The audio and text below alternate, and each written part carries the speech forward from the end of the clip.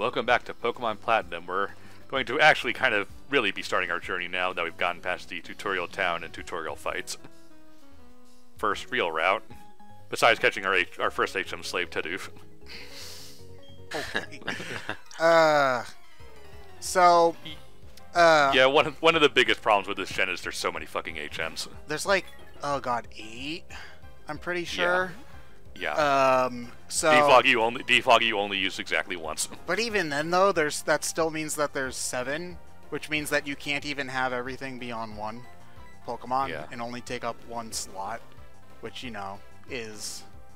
Oh man, it took them way too long to get rid of HMs. Rid of HMs. Like, and they had to take such big baby steps too, like, because in Gen 5, they knew that people didn't like HMs, so they made the main game perfectly playable without them, but you still needed them to get stuff.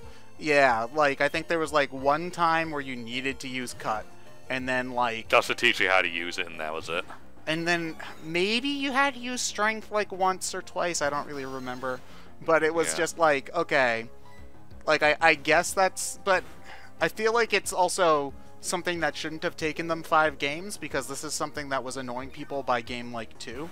So... Because, I mean, as much as I love Gold and Silver, even then, that game had unnecessary HMs. Like, you didn't need both Surf and Waterfall and Whirlpool when, like, 2 of those moves in battle are nearly identical, and the other one is just bad. The thing was, like, in Gen 1, getting a new HM actually felt kind of cool.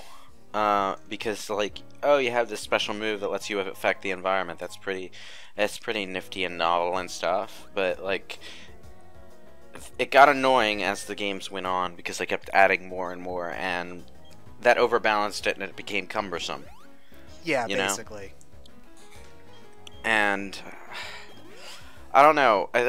It kind of goes back to the problem Pokemon has of, okay, they had these things people really liked about the first game, and they're sort of in denial over the fact that not everything about these things people liked about the first game was necessarily flawless. Yeah. Not to mention... Oh, it's Shinx, one of the Pokemon line I really like from this generation. It's okay. I don't really like... It really should have been Electric Dark in its final evolution, but whatever. It kind of looks like a poor man's Pikachu. Oh, that's Patrick. Pachirisu. You see, what Pokemon generations, in terms of designs, like Pokemon designs, you like and don't like, that's all subjective. For me, I still think... 3 is my least favorite. For me, I feel like 4 is probably my least favorite in terms of designs. For most people, it's either Gen 3 or Gen 4 for them. No, a lot of people really don't like a lot of the ones in Gen 5. You know, oh, there's the garbage Pokemon, and there's the ice cream Pokemon, so it's a bad Gen Pokemon, you know. Even though it's kind of not. It's just so weird that they introduced those kind of Pokemon in the gen that's trying to take itself kind of seriously. I mean, I guess that's true, but it was also the America generation, so I think that they're fitting in that. Well, no, if you're going to make an America generation, the Pokemon need to be hot dogs and hamburgers. Okay. That sounds like a Yokai Watch monster, now that I think about, like a walking hot dog or hamburger. But, yeah, so I would still say that Gen 4, in terms of most of the Pokemon designs, I'm just not a huge fan of. Not that I hate all of them. Like, Lucario's cool enough. I do like Shinx. God, I have to stretch. The things that actually bother me aren't... Because most, I should say, of the new Pokemon are, like, they don't jive with me, but they don't offend me, except for Bidoof, because Bidoof it's just kind of a generation where a lot of the Pokemon designs are, you're apathetic toward them, right? Yeah, the only ones that really I don't like I actively dislike, are the Benaria line, because we'll get to it. Yeah. And the evolutions that they added. Now, I get what they were trying to do, because most of the evolutions that they added were to Pokemon that were kind of lackluster stat-wise, so they wanted to, you know, give them an evolution to boost up their their like combat potential. Which, okay, that's fair. They did that in Gen 2 too. The only problem is that aside from Gallade, whose design is actually really cool, I think I dislike every single evolution design that they added. Even the evolutions? They're fine. Glaceon and Leafeon are fine. I don't dislike them, but I don't particularly like them. But stuff like the Magmar and Electabuzz evolutions... I like Rhyperior, but otherwise I agree with you. Well, I mean, we had this discussion in Twilight Princess, where I feel like he's got too much going on. Where, that's totally fair. Yeah, but, like, I don't really like them all I that get the much. feeling like every generation has a different main Pokemon designer, and they all have a different idea of how these monsters should look. You're not wrong. Yeah, they've definitely kind of... They've cutified a lot of the Pokemon as time has gone on, unfortunately. Yeah, that's a good way to put it, because that's you something, can definitely... Yeah, because in Gen 1, like, there were a few cute Pokemon, but for the most part, most of them looked kinda like serious monsters. Like, Yeah. Which was the point, yeah. Yeah, and then I think that mentality sort of continued on into Gen 2 for the most Gen part. 2 definitely feels the most like these Pokemon were fit with the Gen 1 cast art style wise. Like, I feel like there's the least amount of clash, which makes sense considering so many of those Pokemon were cut Gen 1 Pokemon.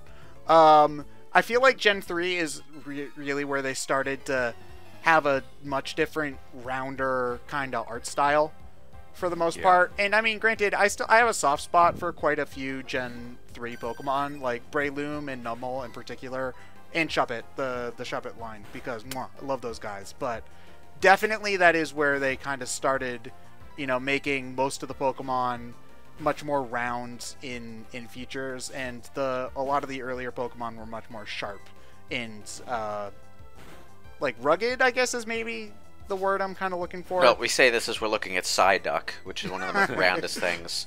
Yeah, in but the like cast, if you think about Golduck though, like there's a lot of sharp angles on that design. Yeah. And then it just keeps on getting more like that there. Like, I feel like once you get to Gen 4, there's like a new that's where the new status quo for the art style starts. And then in the generations following, it's just kind of different variations on that newer art style. Because I feel like stuff like, if you compare like a Gen 4 and a Gen 7 Pokemon, they will feel much more similar than if you compared a Gen 1 and a Gen 6 Pokemon. If that makes sense. So... And I mean, granted, at that point, it's just a different art style now, and you just have to look at the Pokemon for what they are, and which ones you like more is just a subjective thing, Yeah. I think the other thing is the way they presented the Pokemon back then, because back in Gen 1 and 2, they presented them in magazines and stuff with like the Sugimori watercolor stuff. Oh yeah. Which was a much more more softer coloring. Yeah, it was more subdued, and it made it easier to look at these creatures and take them sort of seriously rather than going, ooh, kawaii. Yeah, they're much more vibrant now, and to give the game some credit, give the series kind of some more credit, because Pokemon is not just the games anymore. They've kind of leaned into that now, because that's one thing I really like about the new Sun and Moon anime, is because they've leaned into the fact that the Pokemon themselves have become a lot more... I'm not trying to say that they become more kid-friendly, because this game has always been aimed at 6-year-olds.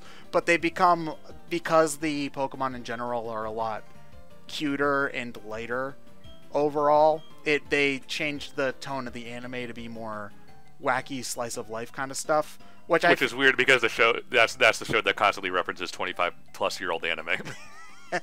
Yeah, but it's just one of those things where I appreciate them going for that. Did your thing glitch right now? Because I'm not seeing anything on the screen. Something might have happened on the rendering, but that's much I can do about that. I assure you we're getting an Espeon. I had the same problem when I was doing Kid Icarus Uprising. Maybe when we're uploading it, it will be here, and we'll be talking like complete nonsense people to the folks at home. So, there's that. I hear a game playing, but I don't see a game playing. Anyway, I forget where I was going, so I don't. If I had a point, it's long gone. Yep. Oh, there we go. Now we're getting Umbreon.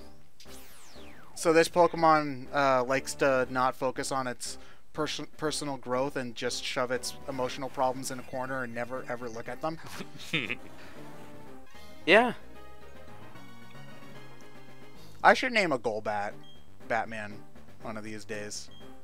I'll tell you what, though, if Pokemon was trying to shake off the 90s era, Pokemon are satanic because they do evolution and stuff thing, adding dark Pokemon was not the way to go.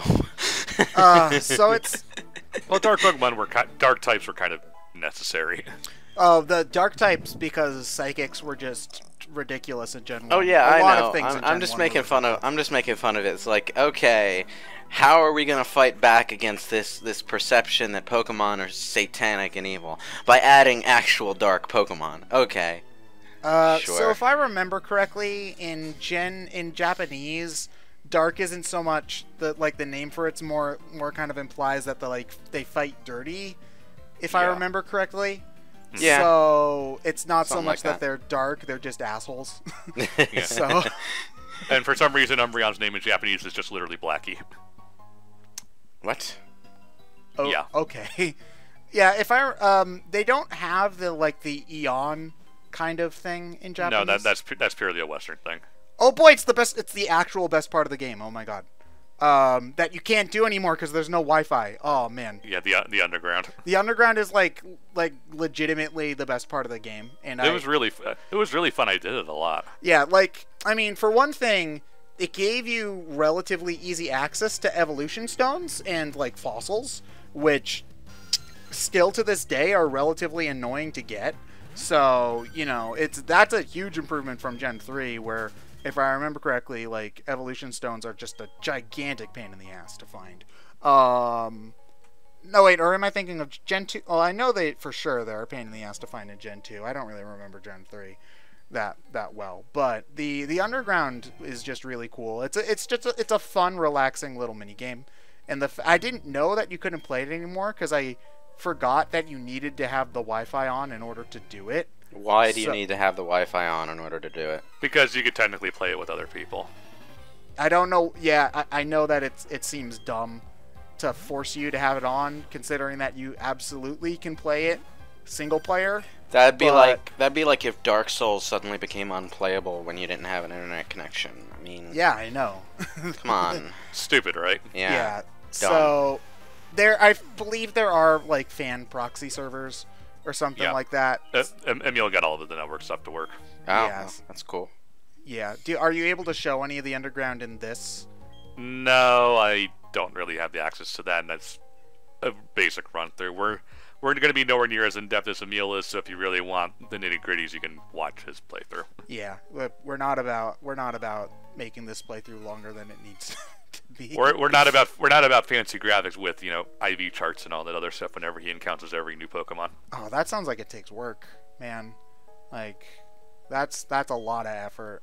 He puts a lot of time into these games, so you should appreciate what he does for you people. Oh, dude, Xenoblade probably should have killed him. Yeah. It actually probably should have killed him. He has written. I think he has actually written the most comprehensive guide there is on the internet for that game. Yeah, because there wasn't a good enough one for him to follow when he was trying to do an LP. So it's like I'll make my own. I'm sorry, my eye has been fixed on the large screen this entire time, so I haven't been paying attention to the small screen off to the side. But that's actually kind of charming. How the screen on your Pokédex thing is Game Boy monochrome green. Yeah. You could change it to be like a calculator and what time of day it is and stuff. Yeah, they do. The Pokédex is actually pretty neat. Yeah, it's cool. I do actually. I will give this game something over Gen 5 in that I feel like they did a better job with the bottom screen stuff in this game than they did in Gen 5, where it was like Dream World kind of stuff you could do, and you need to have the internet connection on in order to get the cool stuff to be on the bottom screen in Gen 5, but that also wasted battery, and so unless if I was playing with someone, I kept it off the entire time. So yeah, and I it's good to have the at a glance look at how your party's doing without having to go into the menu. Open the menu. Yeah, so and I do like the Pokemon sprite art for like the little sprites near the health bars in the menus and stuff have always been charming. So being able to see them when walking around is also pretty cool. So I forgot how OP you are with evolved Pokemon at this point in the game. Yeah. Because 71 HP is ridiculous for the first gym. It's also Vaporeon though. Yeah, which does have a lot of HP. It's a tank. But still, that's yikes.